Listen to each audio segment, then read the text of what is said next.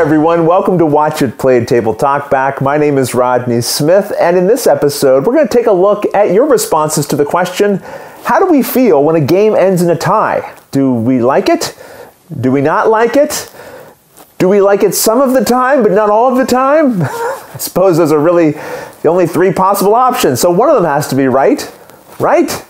Well, I don't know, because I know last episode I was really unsure how I felt about it, and I think some of you were too. But let's take a look at what some of you had to say. So Pete Hardenberger wrote, a draw could be good if the battle was hard fought and deserved. Winning a close game is always the most satisfying, and losing a close one is okay too.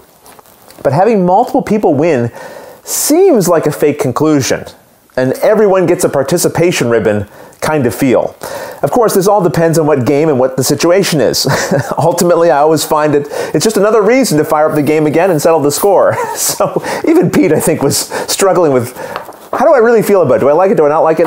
The comment about ties and having games end in a shared victory, feeling like participation ribbons, was brought up a few different times. This was something that people related the two things too, which I thought was interesting. There's kind of a sentiment that goes along with it that says, listen, if there's not a clear winner, what's the point at all of playing the game?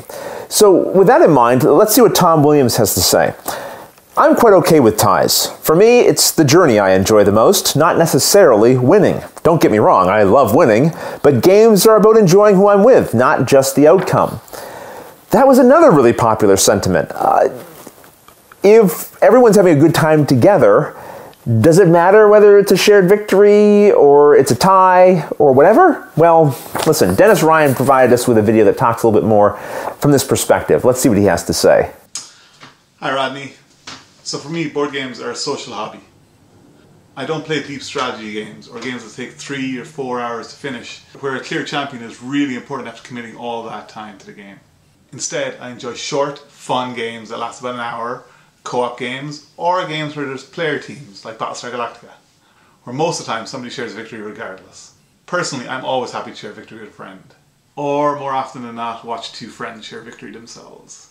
That said, in games where ties do happen, because they don't bother me, I usually let the table decide. If everyone had fun and they're congratulating the winners, then it doesn't matter, even if I know there's tiebreaker rules in the rulebook. But if someone asks for them, I'll dig them out and break someone's heart.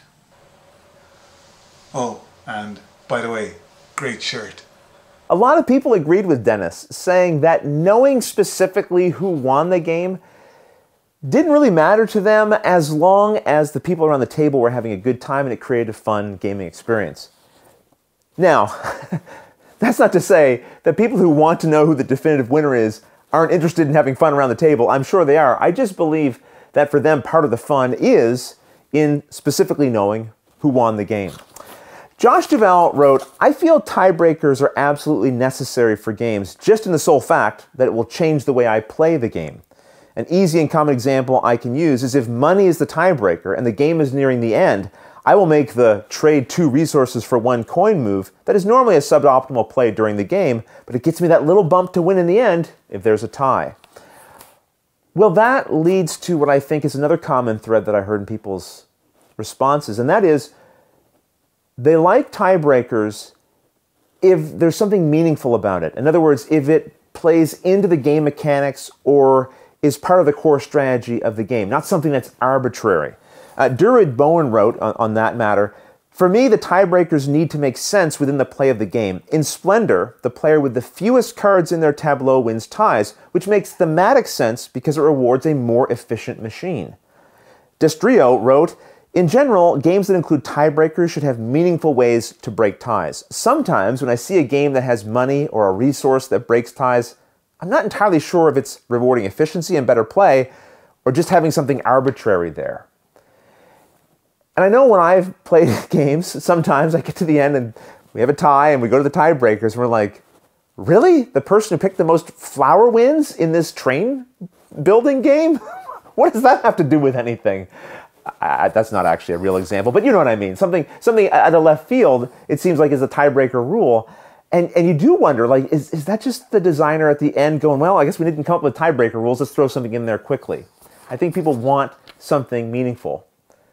Or at the very least, humorous. So people gave some options of Some tiebreakers they thought were funny. Let's go through a couple of those. Tabletop Owlbear wrote, "My favorite tiebreaker is in Evolution Climate. It says that if there's still a tie after all of the normal tiebreaker rules, then you immediately order pizza and play again." Yet another board game channel wrote, "My favorite non-tiebreaker rule is from Steampunk Rally. After its normal tiebreakers are resolved, it states if there's still a tie, the game ends in a draw and the tied players form a bitter, lifelong rivalry." Well, that's a little dark. I think sometimes that happens naturally, whether the rules say that or not. Vasil Mihilov wrote, "Arboretum wins the award for best tiebreaker rule. In case of a tie, both players have to plant a tree. Whosever tree is the highest after 5 years wins." That one by far got the most thumbs up. A lot of people like that Arboretum one. It's unique. And you know what? It's good for the environment. So I guess win-win. Omer Hertz wrote, "Not sure if it was mentioned already, but 1775 Rebellion had a very appropriate tiebreaker, considering Rodney's nationality. It says, in case of a tie, the U.S. becomes a province of French Canada." Yeah, that was a pretty good one. I like that one too.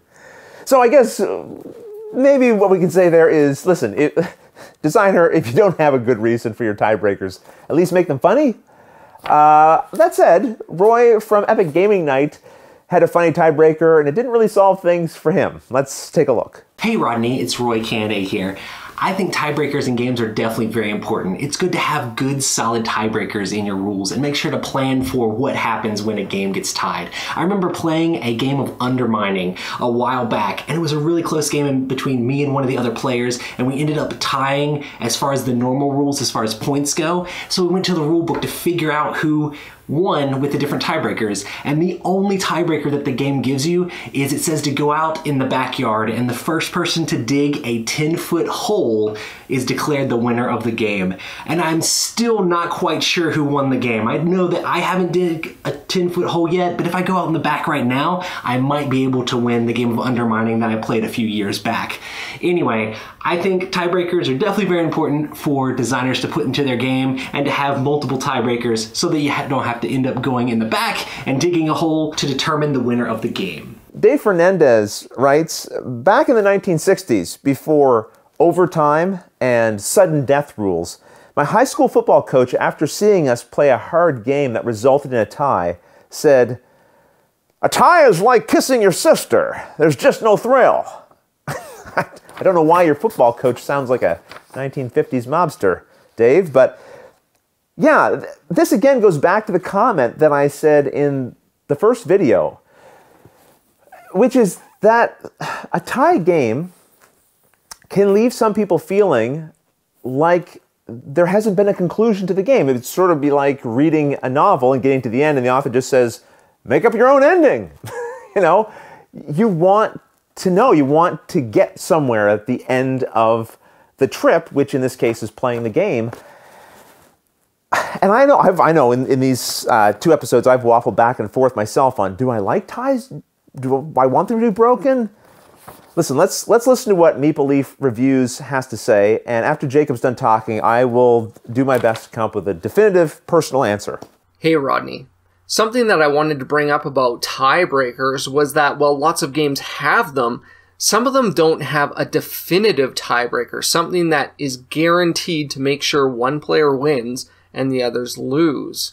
That's something I always look for in a tiebreaker. I don't see the point in having 3 stages of tiebreakers only to decide, well, if it's still a tie, it's a tie. You also mentioned that you weren't sure how you felt about tiebreakers. You weren't sure if you liked them or didn't like them, or are they necessary or are they not.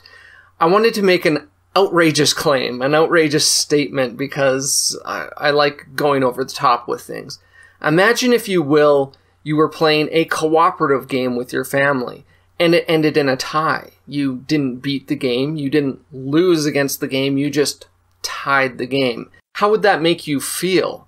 For me, I would be outraged at the thought that, well, what was the point of playing that game if it didn't come to any definitive conclusion? There needs to be a definitive tiebreaker where I just barely squeak out a win and I hold on to that victory. It tastes that much better. Before moving on, I just want to mention, I received a lot of comments on this topic So first of all, thank you so much for participating in this conversation. But it also means I really can't read all the comments that we received. However, my sense of it is that the majority of people, like Jacob, want there to be a tiebreaker at the end of a game if there's a tie, so that you definitively know who won the game. So if you forced me to choose and say what I thought, if you put a gun to my head and said, Rodney, should all games have a tiebreaker that's definitive?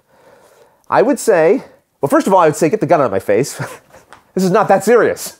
And then I would say, yes, I agree. I think if I had to choose, I would say, yes, I always want there to be a definitive winner. But you know what? I don't have to choose. And I am a complex human being. And sometimes I feel differently about things, given the circumstances. Like Arcmaster90 here, he had said something that I thought was kind of interesting. Tiebreakers are definitely needed in games such as Viticulture, where it's easy for several players to finish with the same amount of victory points.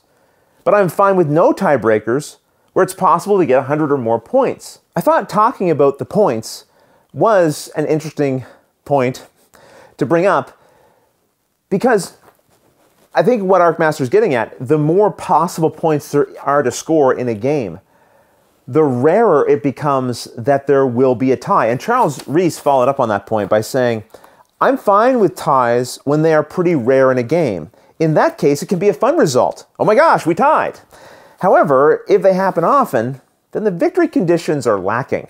Or in other words, it probably depends on the game and the situation. so there you have it again. Again, and now I think about it, I think the majority of people's responses were like that, where it's like, I definitely want a tiebreaker.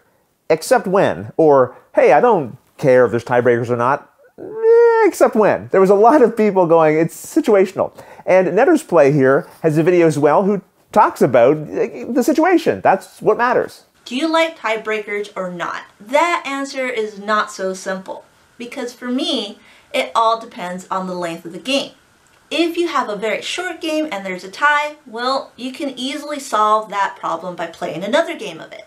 However, if you're playing a lot longer game, like an hour or even 2 hours or more, then you're investing so much time and so much energy in that game that I prefer there to be several tiebreakers at the end of that game, because there can only be one real winner in that case. All right, before we get to the last comment that I'm going to read, there's one other one that I'll share with you from FalconWin00, who wrote, "The barcode on Imhotep is driving me nuts."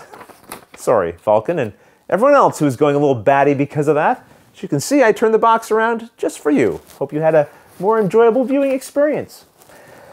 So is there a definitive answer to this question? And will that be the last time I say definitive in this video? Well, we'll see. Blivy wrote what I thought was a pretty comprehensive answer that talks about 3 factors that he or she felt addressed why it is that sometimes tiebreakers seem okay and other times they feel unsatisfying.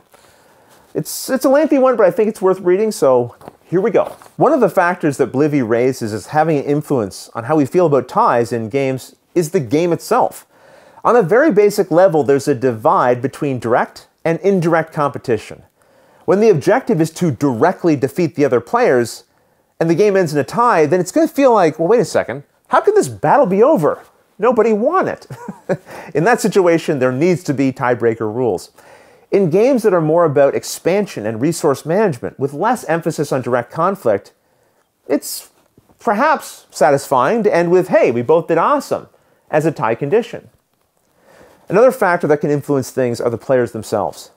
In some groups, competition is a major focus, and a tie can feel like nobody won, and then you have to treat the next game like a rematch. In more casual play, ties are more likely to feel like everyone won.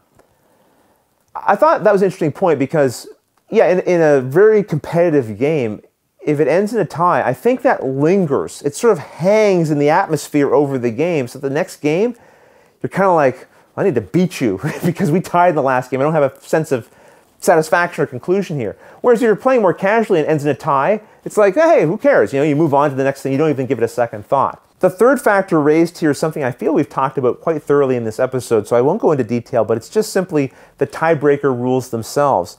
In other words, if they're tied closely to the theme and mechanisms of the game, it's probably going to be more satisfying than if it's just arbitrary.